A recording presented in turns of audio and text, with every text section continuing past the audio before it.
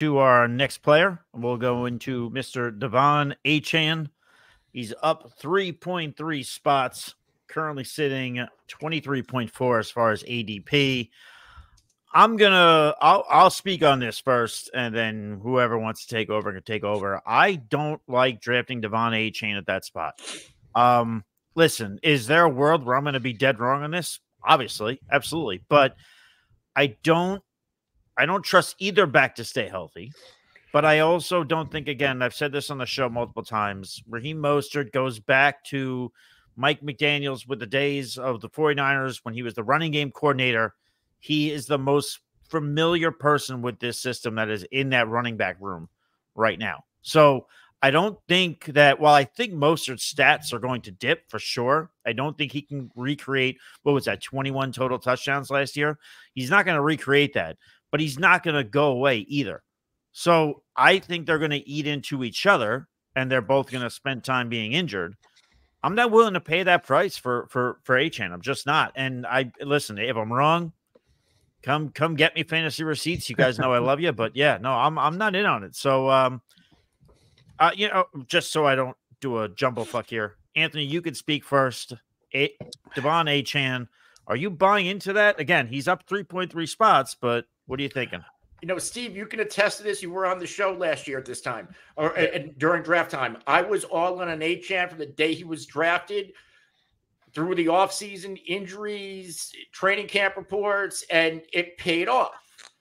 I am fairly out on De'Von Achane this year. A little bit in best ball, sure, because he does have that pop factor in those spike weeks.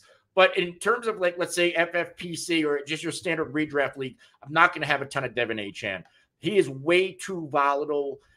And Miami, they kind of showed their hands bringing back Mostert and drafting Jalen Wright, who I believe is, Wright's going to be more of a future play because, how much longer is Raheem Mostert going to be there? But at least for this year, I don't think Raheem Mostert's going anywhere. And he does have a nose for the end zone, which we've seen. Mostert also has been able to stay healthy since coming from the Miami Dolphins. I get lengthy injury history with San Francisco, but since he got banged up Miami, at the end of the year. But you're right. You're right.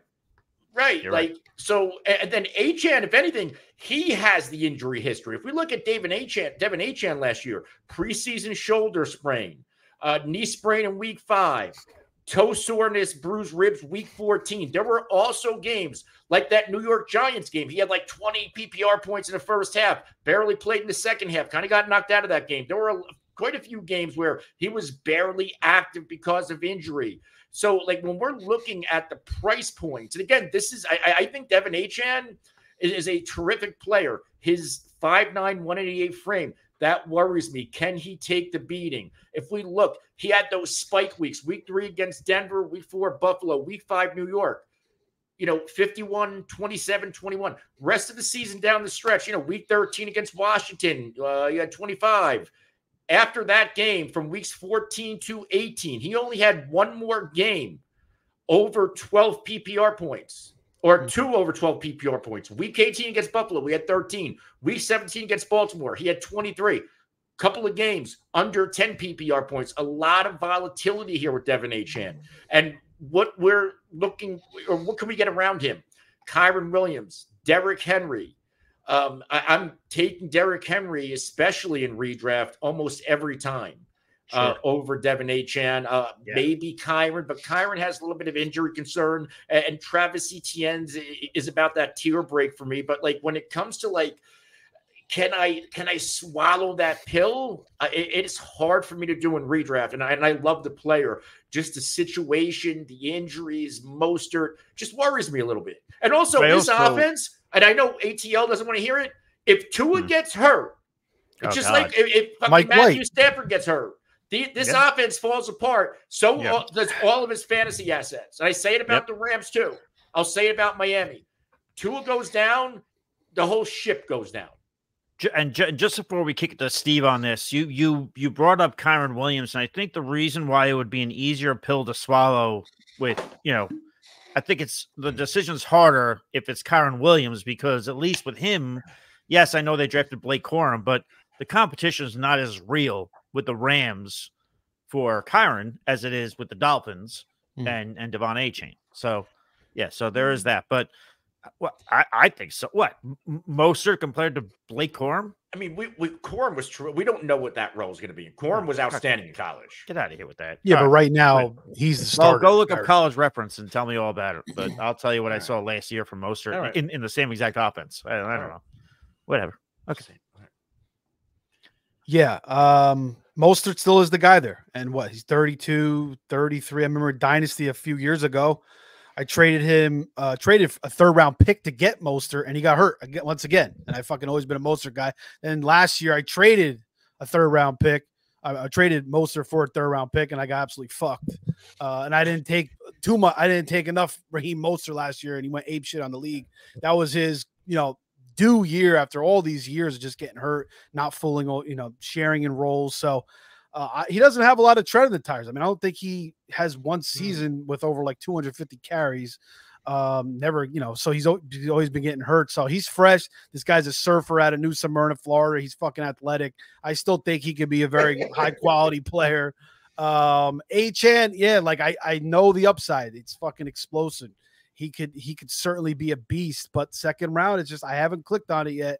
Maybe in a home league, like 3rd, 4th round, I kind of like that. But you're playing an underdog, you're playing in high stakes. 2nd round is just a little too expensive, but I see why people are chasing that upside to potentially win fantasy championships. Pete, what says you, buddy? Well, there's a lot that's already kind of been said about it. I'm not high on Achane. Smaller back. He's dealt with injuries. I don't like to predict injuries, but the extended time where he comes back, gets hurt, comes back, gets hurt, like that always worries me. And he left a bunch of games early last year. I look, if Achane falls another round, which I don't think is going to happen, I'll be in on him, but I just don't think it's going to happen. Yeah, and I don't know. I mean, we've seen this before. Like, efficiency metrics are great and all, but when your efficiency metrics are off the charts, like Achane, this is the NFL. It ain't gonna stay like that forever. It's just not sustainable, right? And I don't think his volume goes up. I think Jalen Wright being an addition there is only gonna hurt him. And I'm not super happy with his price tag, and I'm not going to own him if he's going to be. Yeah, basically you're saying Achane's going to take over for Mostert for the most part. They're going to find many more creative ways to get him, used in the offense, which McDaniel's already kind of referenced to. And then you're betting on a Mostert injury, which has plagued him throughout his career. Which could happen throughout last year. So, but I mean, you're betting on a lot of things, obviously. Yeah. So 2nd round again, it's tough. Yeah. I'm sure Pete has a couple of questions he wants to get to, but I do want to just mention Anthony. Anthony, did you hear what Pete said? He said this is the NFL. So you tell Blake Corum that this is the NFL. Okay. Why do you hate Blake Corum? I don't. I'm just having fun arguing with you. Again, I just texted Anthony privately. I think that we were born to argue. We were born to argue with each other about football. I think that it is Kyron's job to lose. Yes. But like Kyron, he gets banged up a little bit. We saw that last year. What if Blake Corum comes in and he just smashes? We do not care. My argument was himself onto the field. But my argument was the competition's more fierce for DeVon Achane with Raheem Mostert sitting there with 21 total touchdowns last year than it is for Kyron Williams with Blake Corum, who just walked in the door. I mean, is that not fucking fair? I like Kyron. I'm with Hoff. I don't dislike Kyron. I'm just putting the facts out there. I don't think we can totally. I'm not. Kyron and Achane are pretty similarly priced. I'm going Kyron 90% of the time. In my opinion. You take a vape, I'll take a drink. Pete, do we have any questions? We have one. Well, we had two, but I'm not sure. It was a while ago. I'm not sure if they're still there. No. Looks like somebody helped answer. Ronaldo. No, it's fine. Ronaldo Torres is one of our mods too, and we appreciate it. It looks like he helped them out and answered them anyway. Man. Yeah, so we got that. But Ray Barons says 10-person PPR. 1 keeper league, no factor in draft order. Kyron Williams or Saquon Barkley. I'll answer. I mean, I'm high on Saquon. I have him ranked as my RB4, I think, this year.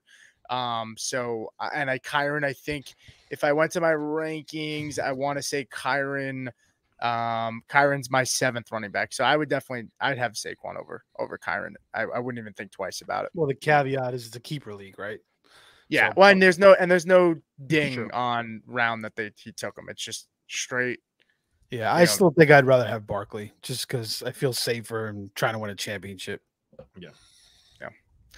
But I think that's all the questions we have. We have I don't know how many we have 2-3 guys left. The second guy on the list I really want to